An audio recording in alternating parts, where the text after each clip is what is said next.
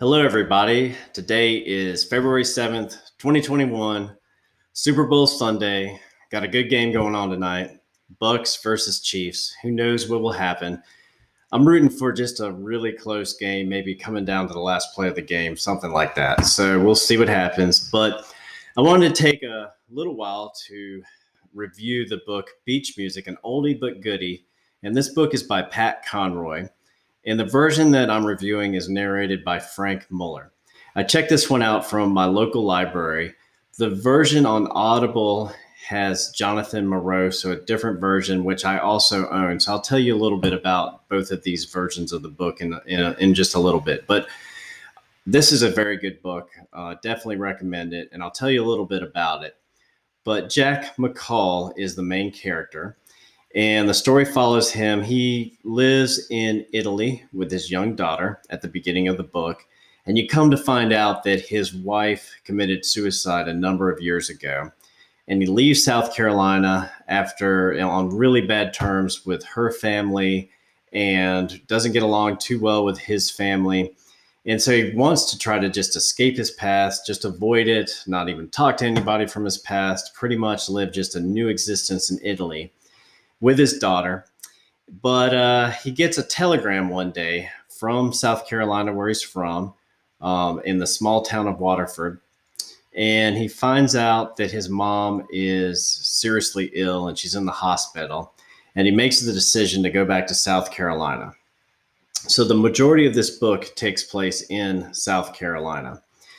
And he goes back to South Carolina and he starts running into all his family, his wife's family, his brothers. He has 4 brothers with just pretty wild personalities, all pretty different. But he runs into them. He gets to see them. He gets reacquainted with his brothers and his family.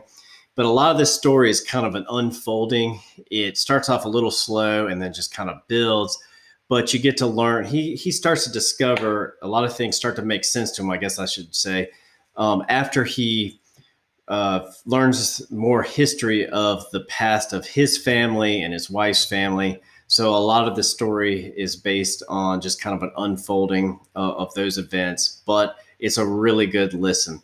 Now, it takes place in a fictitious town of Waterford, but I believe it was pretty heavily influenced by Beaufort, South Carolina, where Conroy lived many years.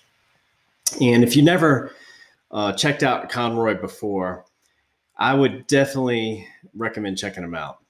He is a very good writer. It's very descriptive writer, just beautiful prose, all these descriptions of South Carolina landscape and natural beauty and food in the book. So that aspect of the book is just really engaging to me. But Conroy also has kind of a love, I guess you could say love-hate. I don't think it's hate necessarily, but he loves the South. He embraces the South, but there's some things that irk him about the South. I'll say it that way. And some of those things have to do with just Southern culture. So that comes out in the book. There's just a lot of different themes in this book, but it is a very engaging listen. And I'll comment on the narrators. So Frank Muller is the narrator that I listen to. And this guy is amazing. He does a phenomenal job in this book. I guess I can skip down to my rating. So I'm giving this book 4.5 stars overall. The story 4.5 stars, and the narration 5 stars. There's a lot of different character voices in this book. As you can see from the family tree on this page, there is quite a few different characters in this book. And Frank Muller does an amazing job with all these characters. He has all the brothers and older people in the family, but just amazing job. The other version on Audible is by Jonathan Moreau. And I listened to about 5 hours of this version. And I have to say that I was not as engaged with his narration. Now, he narrates a number of books, so don't want to, he might do a great job on some of these other books. But as far as this narration goes, I was not as impressed with just the different character voices. It just didn't pull me in. And so comment below if you have a different opinion. I've certainly had narrators before where I didn't really like them too much at first, and then somehow they pull you in, and then somehow you see the ingenious of what they're really doing with the narration. So that certainly can happen. But for now, my recommendation would be to get the Frank Muller version. His version was phenomenal with all the different character voices. The only criticism of the book, which is not really a criticism, is that it's kind of slow to develop. It bursts speed once it gets farther into the book. So I'll say that about the book, and that some people might not be in love with just the digressions that Conroy takes sometimes, but that's just his style of writing. I think they said that the draft of this book was actually even twice as long as the final copy, so he can just write, and he just likes to go digress. But that style of writing certainly appeals to me. It's also just a beautiful writing. I mean, it's really amazing. I have a high appreciation for his writing. And like I said, he gets into deeper themes of the South and just all the things. It's an ode to the South. He loves the South, but there's certain things that irk him about the South. So it certainly gets into that. But there's other themes in the book. There's even post-Vietnam War politics kind of go into the book. There's a theme of friendships in the book and how people kind of grow apart as they get older, but there's certain things that maybe bond them in youth, even if you have different views as you get older.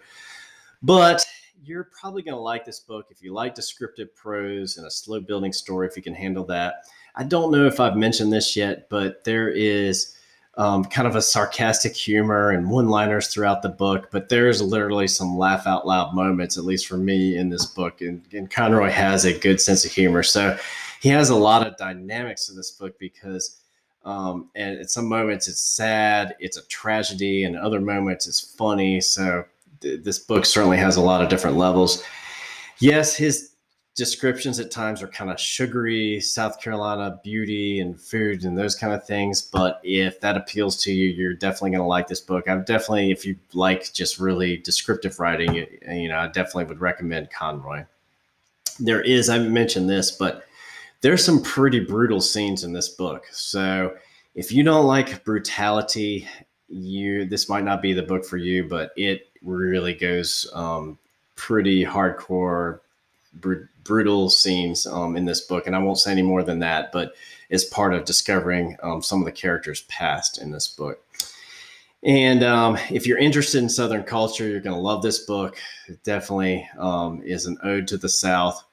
If you don't mind a complex story full of many characters, that might turn off some people. There's a lot of characters. I actually there was times where I went back and re-listened to little parts of the book just to really get the story and the characters in my mind. So with an audiobook, sometimes you have to do that. But it certainly helped after I did that in the beginning. I understood the relationship of all the characters, and it made sense to me.